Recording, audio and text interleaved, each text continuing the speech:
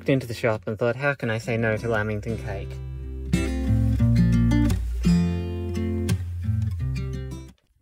So this is what I normally use for wildlife photography. Got my Canon R6, 800mm f11 lens.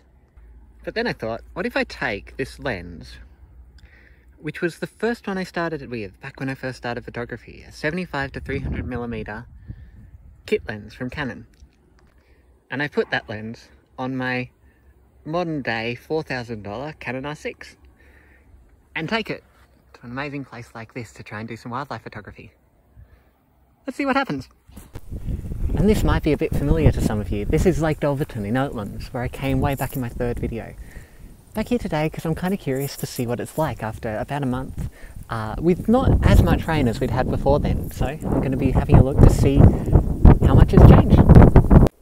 One of the problems I do remember having back in the day, and as I said before, this was the first ever lens I had for an SLR camera, was that it didn't have inbuilt stabilization. I remember being really jealous of all those other lenses that did have stabilization. But now on the R6 has in-body stabilization. So I will actually be able to get some stabilized effect using this lens. So down over there is where I went last time, up along that little causeway. It's not actually looking all that different. It's looking maybe a little bit drier, but not hugely so. Interested to see what birds we find, because the wetland hasn't changed all that much. So there should still be those swans, there should still be those ducks, there should still be maybe those white-faced heron. Not sure what species of ants these are. They look smaller, I think, than the Argentine ants, which we so often get in our houses down here.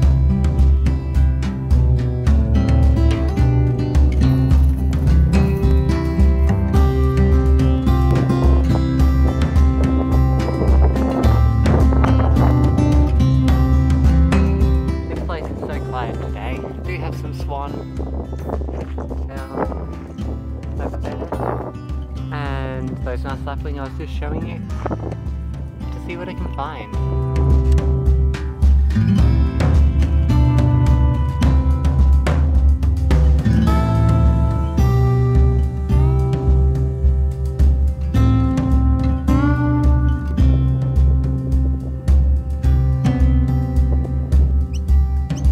So I've just come across some noisy miners. This forest is pretty fragmented, I think it's safe to say, by which I mean there is a couple of trees next to this field and next to the wetland. So these guys love those edge habitats. They are actually native, but they can sort of take over.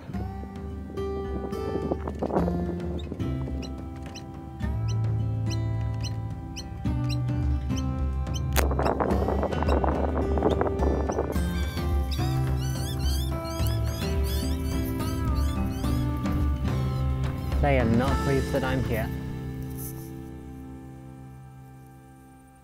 Fields one side, wetland the other, and a couple of trees along the edge.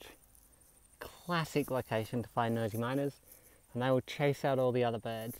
All those little woodland birds like the wrens and thornbills and grey fantails, all those sorts of species disappear when the noisy miners move in.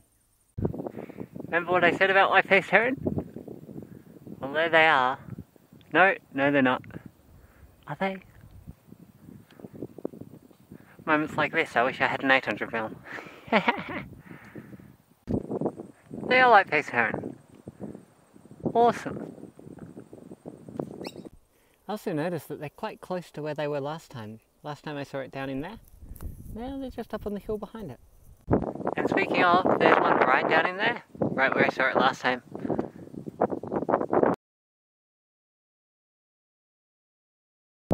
And here we go. You have to be so careful in places like this. Turned around and saw this little guy slithering along. Really pretty though. One thing some of you might be wondering, is this guy dangerous? The answer is yes. All of Tasmania's snakes are venomous.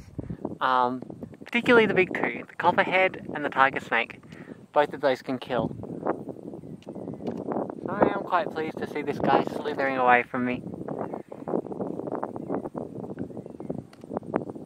yeah, if you're ever out down here and you see one of these guys, keep your distance if you can.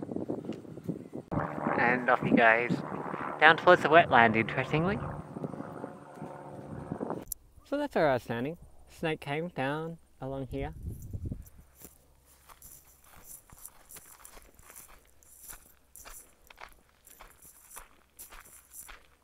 Only a few metres away is this gate, which I think I showed you before. This little guy standing there. And on it is a sign. Please avoid all long grass areas. This place has been mowed so you can see the snakes.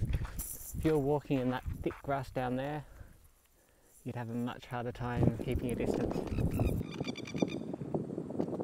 A bit quiet here today, so I think I'm going to go somewhere else. Not sure where yet, but I'll see you when I get there. Back at the car to move on to the next spot now. I guess the one thing I've taken away from this is how nice it is to have a zoom lens. Being able to find the bird and then zoom in on it rather than having to try and point the 800mm directly at the bird is actually really nice and does allow you to get that bit of footage slightly earlier. When it comes to wildlife photography, I find there are sort of two ways that you can get good shots. Well, three perhaps. One, have good equipment, which today, I mean, I have reasonable equipment, I have a nice camera, but the lens is on the cheaper end. Another way, be patient. You can wait a long time and hopefully get something good. You can get some amazing shots doing that. But the third one is know good places to go. Today, I don't really have all that much time to wait, particularly not now as the sun's going to be going down, the clouds have come in. So I'm choosing to come somewhere that I know there's loads of wildlife, somewhere I've been many times before on this channel. I'm back at the Tamar Island wetlands. Let's see what I get. Little swamp hen was just having a wash in the pool. I think I got some photos of it too. It's really quite close, so this 300mm is just about right.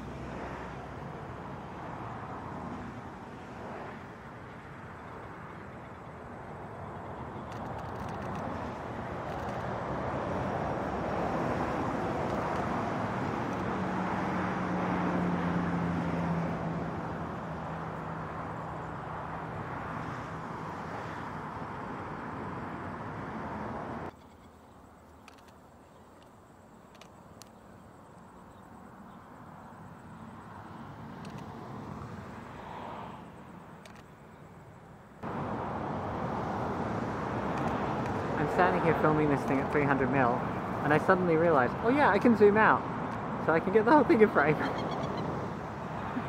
That's so close to me though.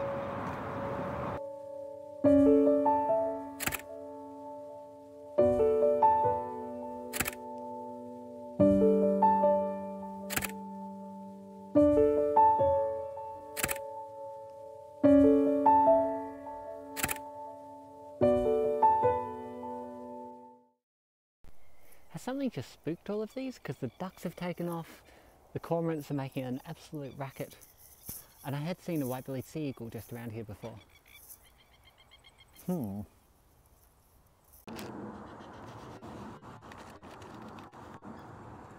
Tamar Island wetland, the place you come when your other side hasn't worked out.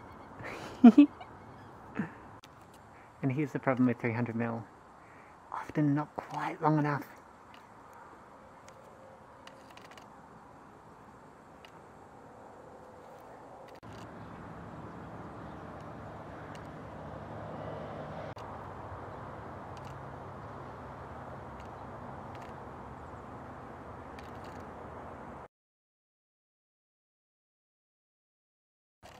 And we've got another snake.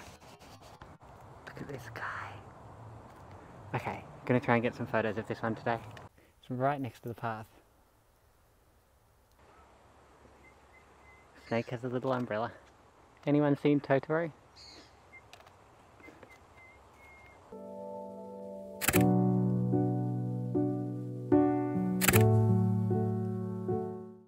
Just had my first occasion where the fact that this is not a lens really came into relevance. It's not as fast at focusing as modern lenses are. There was a bird in flight, wasn't sure what it was, tried to point my camera at it, but because it was a bird against the white sky, it takes quite a while for the lens to go through and back to find that animal like amidst the blur and then be able to focus on it. this just could not do that quickly enough. This lens is such a nostalgia trip. The noise it makes when it's focusing sounds like something is going terribly wrong. I hope it's not. Just listen to this thing trying to focus.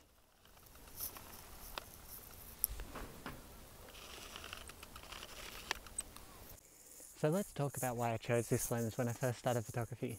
Well, frankly, I was broke. And this lens, even then, I think I started in around 2011, was old and cheap. I think I paid around $250 for it back then. Maybe less. You know, that's how much I paid for the camera I got. But what I really want to get at with this video is if this is all you've got, you can still get amazing shots. You just have to be in the right place and maybe be patient.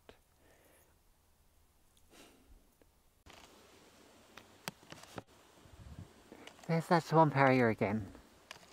That is right in the direction I'm going. I'm going to keep fingers crossed. The mouse lapwing are not at all pleased about its presence.